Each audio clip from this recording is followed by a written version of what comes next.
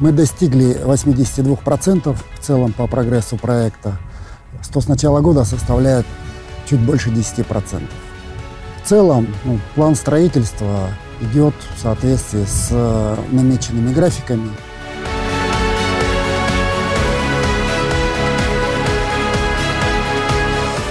Подача сред первых, это таких как вода, воздух, природный газ. Это первые шаги пусконаладки, они у нас пройдены на сегодняшний день.